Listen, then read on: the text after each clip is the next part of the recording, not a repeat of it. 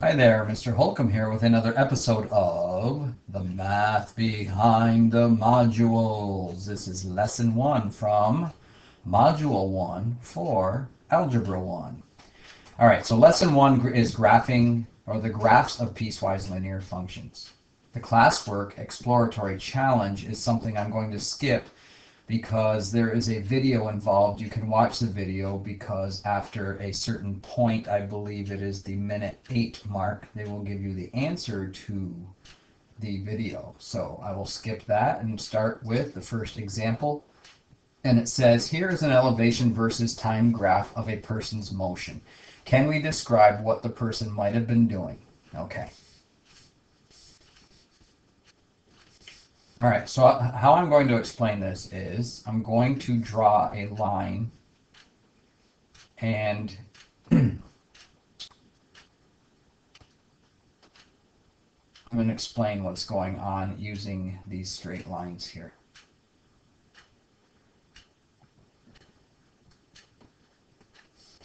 And let's see, just bear with me a moment.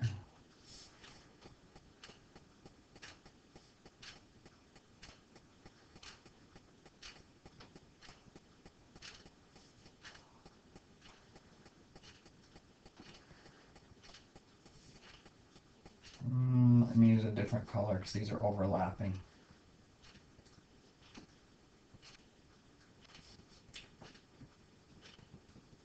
I need to default that.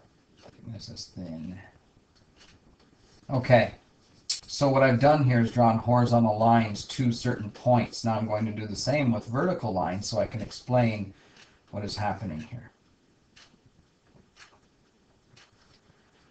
All right. Again with that thickness line. Let's use blue for this one.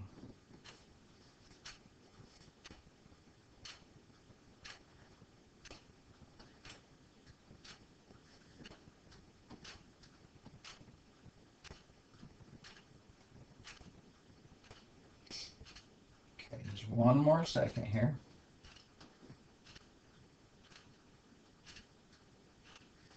Okay.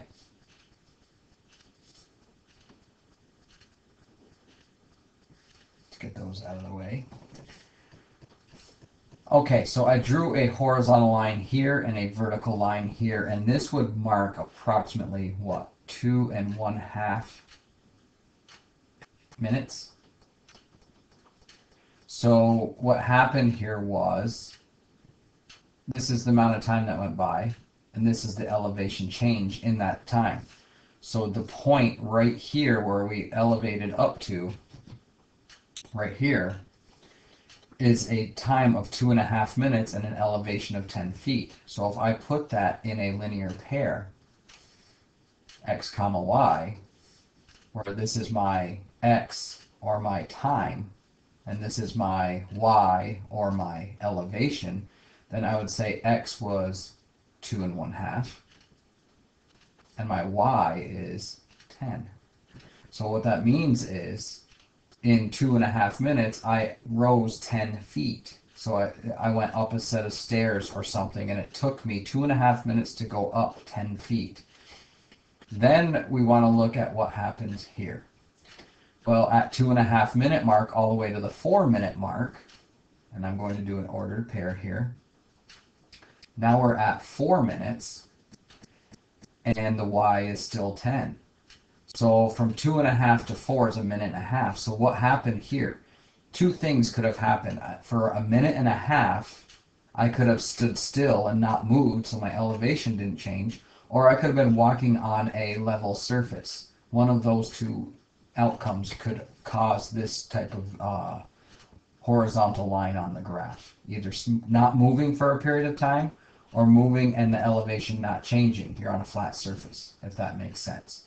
So that is a minute and a half difference from here to here. Then on the third one, then I would do another ordered pair.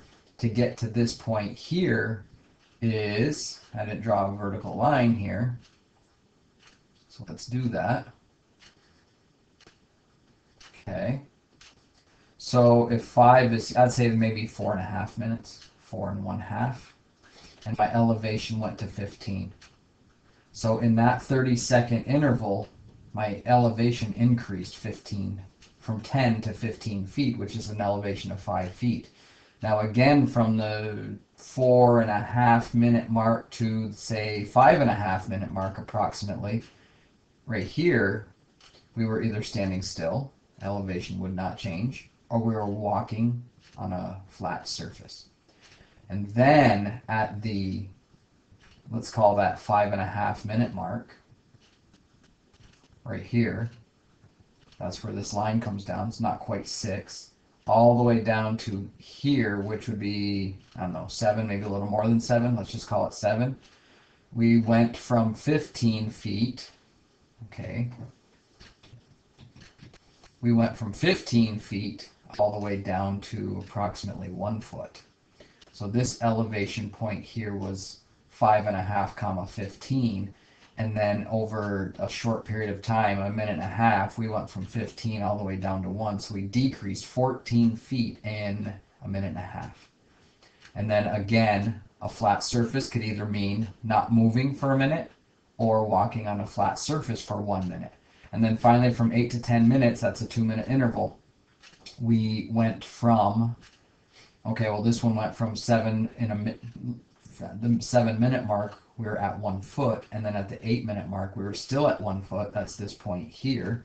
And then finally, the last one, we're going down to 10, 0. In other words, 8 to 10 is a 2-minute change, and the elevation decreased by 1 foot.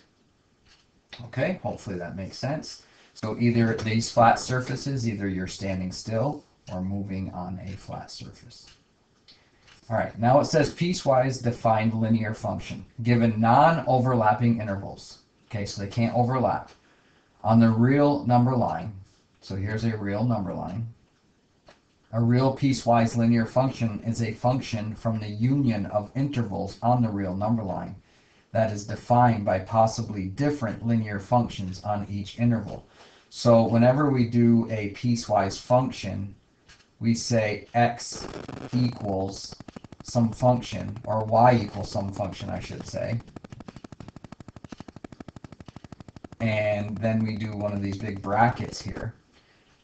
And so I am starting at 0, 0, and I'm going to the point 2, 4. Okay, and we can come up with a linear equation from that because my y-intercept is 0. Remember, y equals mx plus b. And my y is 0, or my y-intercept is 0, my b is 0.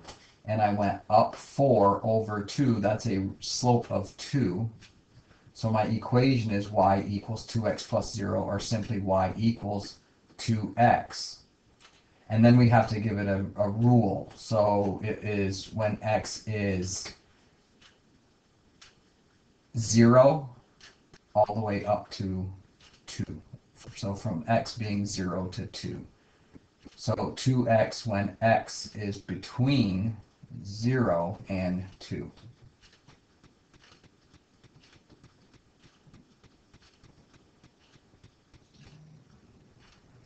So x is between 0 and 2. It can equal 0. There's a value there. And then it can equal 2 because there's a value there. Okay, but then the function changes. And now we're looking at this piece. Okay. Now we're looking at this right here. And we are going from x equals 2 to x equals 5. So I'm going to put that here. So it's less than or equal to 5, less than or equal to 2, but what is the equation now?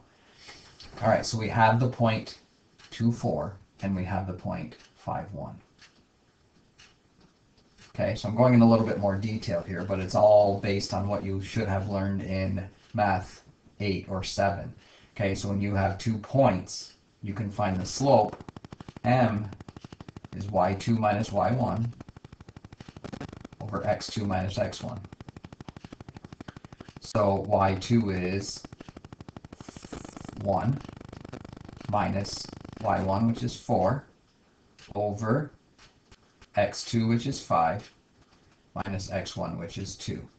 So 1 minus 4 is negative 3, and 5 minus 2 is 3, so that is a slope of negative 1. Okay, so m equals negative 1. And now we need to find a y-intercept.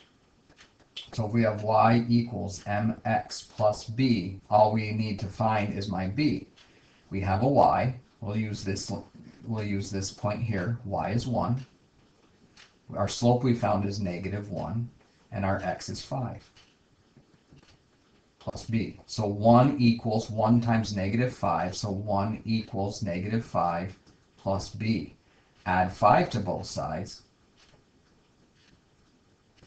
and we get b to equal 6. So my equation is y equals negative x plus 6.